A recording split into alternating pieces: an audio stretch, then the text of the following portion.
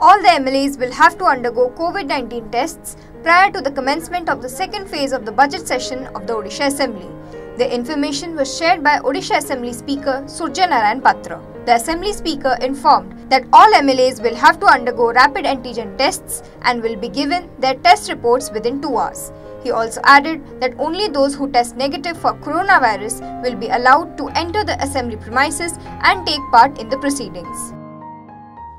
आपणकर प्रथम विधानसभा बसला बेले समस्त कोविड टेस्ट होता से कोविड टेस्ट रे जो मान नेगेटिव बाहर से सब विधानसभा को आसले जो मैंने पॉजिटिव बाहर आसी ना खाली विधायक मान कही जो मैंने विधानसभा परिसर को आसला से होता बर्तमान जो टेस्ट हम दिस इज एंटीजन टेस्ट हम एंटीजन टेस्ट नाक भितर टेस्ट करेंगे I think within 10 minutes report koi.